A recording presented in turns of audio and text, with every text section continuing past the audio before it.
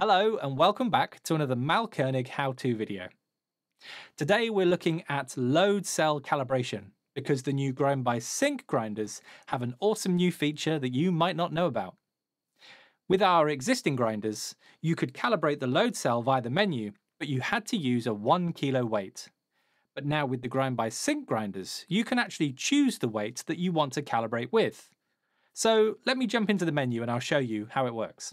So first of all, you're going to want to head into the main menu, that's the bottom left button, and scroll down to User Management. Now you're in User Management, head down to Login and enter our user password, which is 1924.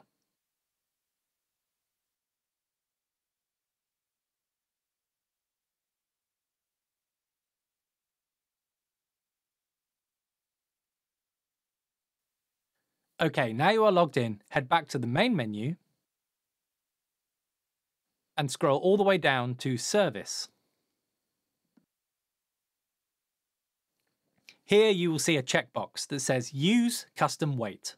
Make sure this is toggled to On. Then scroll down to Custom Weight. Now here you can select the exact weight of the weight that you have. Now for this we recommend using a calibrated and accurate weight source, but whatever you put in here, the grinder will allow you to calibrate to that weight. So for today's weight, we're going to use a 500 gram.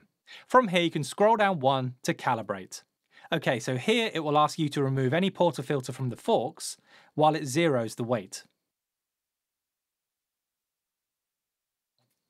Now once this is complete, it will ask for your custom weight. Simply place this on the forks and allow it to calibrate.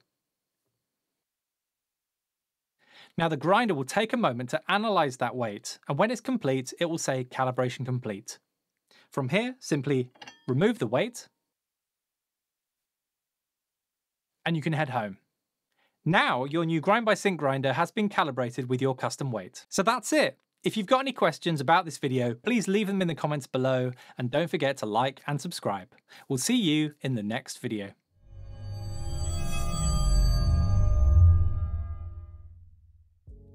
We hope you enjoyed that video and found it helpful. Don't forget to like and subscribe to stay up to date with all things Mahlkönig. If you want to watch more videos, then check out the playlist on screen.